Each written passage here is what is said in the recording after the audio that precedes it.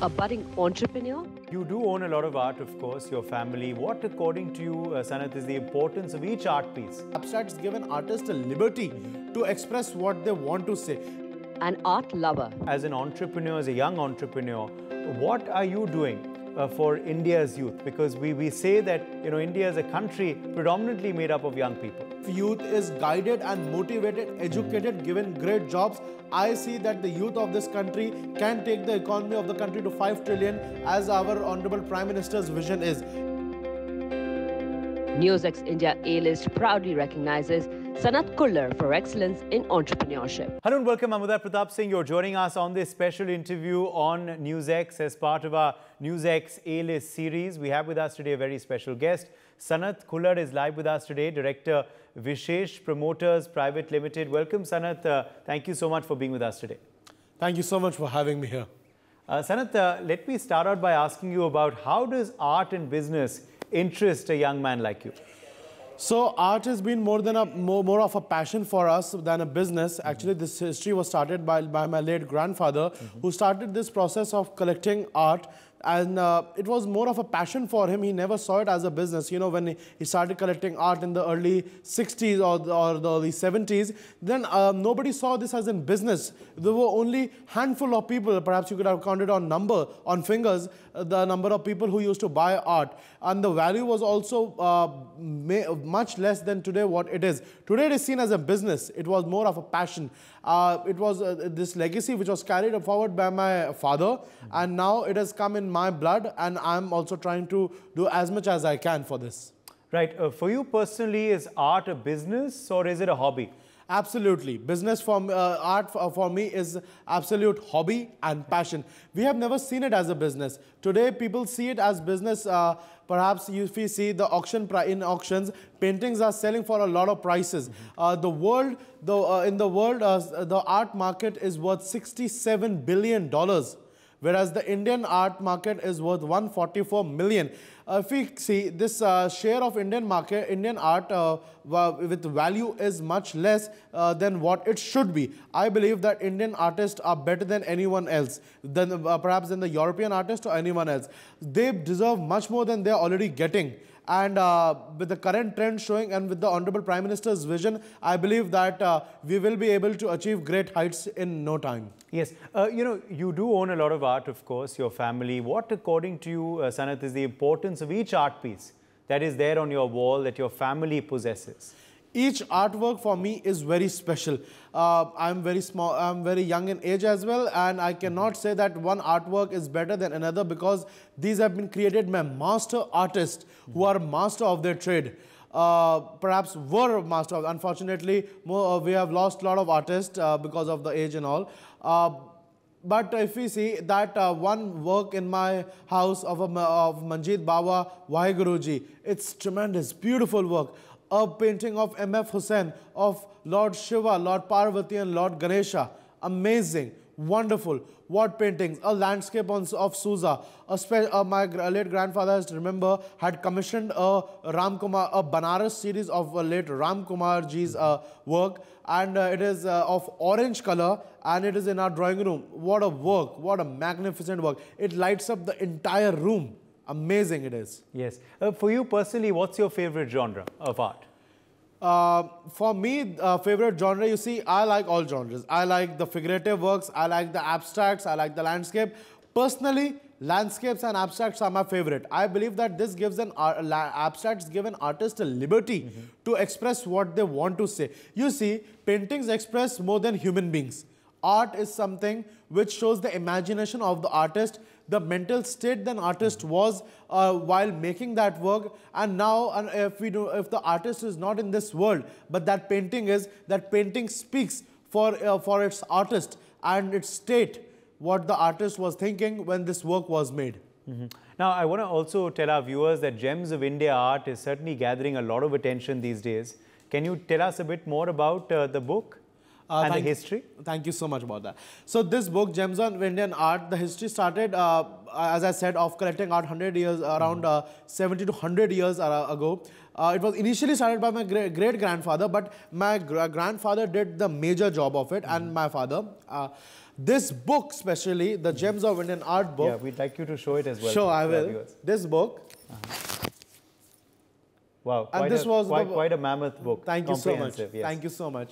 So, the book we started about this book around 3 years ago when my grandfather was in this world. Unfortunately, we lost him. We lost him last year due to an unfortunate cardiac arrest which my late grandfather had. This book has been edited by renowned art critic Mr. Vinod Bhardwaj and associate editor Biswajit Chaudhary. This has been forwarded by renowned art critic Uma Nair. Also, 3 documentaries are available on YouTube and with the name of Gems of Indian Art.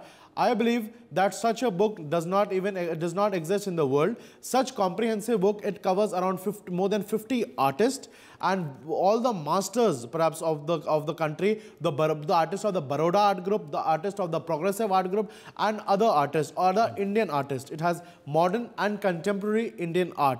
Also this book had been inaugurated by Honorable Road and Transport Minister Shri Nitin Gadkari ji, Shri Honorable Law Minister, Culture Minister and Parliamentary Affairs Minister Shri Arjun Ram Meghwal ji and MOS Health Shri SP Singh Baghel ji. And just day before yesterday, it was inaugurated by Honorable Chief Minister of Gujarat Shri Bhupender Bhai Patel ji. Also, this book was seen, appreciated and signed by the Honorable DG of the NGMA, Dr. Sanjeev Kishore Gautam ji. Fantastic. That those are some very important dignitaries, of course, who lend their credence to the book. But what has been the response in the market and across India to the book once it's been released?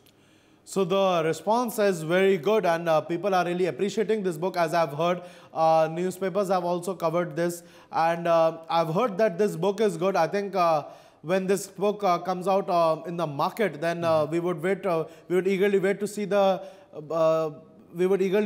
the response of the public as well. Yes. What according to you was the inspiration behind this book in the first place? And I can see that it's written volume 1. Do you hope if it's a success that there will be volume 2 as well? Definitely. So talking about volumes, definitely we are planning, and perhaps I would like to tell you that we have already started the work on volume 2. Volume 2. We think that we should make around 5 volumes as of now. The number may also go up of number of volumes we will create. The response has been very good also. And the book Gems of Indian Art, I think should be a game changer for the future artist, because I believe that these artists have already become masters. It is very important for new upcoming artists to come up and become masters and to get the due what they deserve. In Maharashtra itself, last year I saw that more than 2,500 students took admission in art schools. That's amazing. Yeah. No doubt. It certainly shows the growth of art in the country. But also now Gems of India Art, it's not restricted to just a book, but reportedly documentaries as well. Sanath, can you tell us a bit more about that? Yes. So 3 documentaries are on YouTube under the name of Gems of Indian Art. It has again been directed by renowned art critic, writer and filmmaker Mr. Vinod Bhardwaj. And Ms. Uma Nair has guided us in this journey of the documentaries. The 3 documentaries talk about each work, the history of the artist, and basically for the future upcoming artist, it will be an inspiration and they can gain knowledge from these masters themselves to become new masters. Yes, and these documentaries are, what has been the response online? Amazing. The response has been very good, very positive. Many people have told me, many new artists have told me that this has worked very well for them. If the technique was not right or something, they got some inspiration from the masters. Because if you see, these masters also had a guru. Souza is a master. It's his 100th anniversary this year. He gained inspiration from the legendary Picasso. Now, for the new artist, Souza can be an inspiration for the new artist. Yes. True, absolutely. So that's great. And, clearly, of course, you've spoken a lot about the youth, of India and their, approach towards art, etc. What about you, Sanath, as an entrepreneur, as a young entrepreneur? What are you doing for India's youth? Because we say that, you know, India is a country predominantly made up of young people. Of course, India as a country is of young people. Perhaps I believe the youth generation, we are the most populated youth generation in the world. Some see it as a liability. I see it as a great asset. The youth is a great asset. As our Honorable Prime Minister also says that youth is an asset. If youth is guided and motivated, educated, given great jobs, I see that the youth of this country can take the economy of the country to 5 trillion as our Honorable Prime Minister's vision is. It can even go further. I mean, what can the youth not do today? Youth is everywhere. And in my company, what we see, art is not our business. Art is a passion. Art is a hobby. But as a business, for our business, what we do is we try to hire the new hiring we do. We try to keep the average age of a staff at around 30 years or below. Experience is a bit less, but I believe that with proper guidance and about 1 or 2 senior members can guide these teams made up of 10 to 15 young people, and when they guide them, they can become leaders in themselves, and they can change the shape of not only our company but the country. No doubt, that's a great thought, you know, to end on. But my last question to you, Sanath, what is the future of the Indian art? What is the way forward? The future of the Indian art is very bright. If anybody is seeing it as a business point of view as well, it is bright.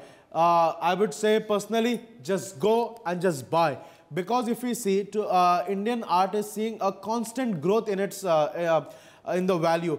Just 2 months ago, Amrita Shergill ji's one work sold for around 60 crores, setting a new world record. Before this, there was another world record. I believe that a new world record will be set, and this 60 crore record would be broken in no time.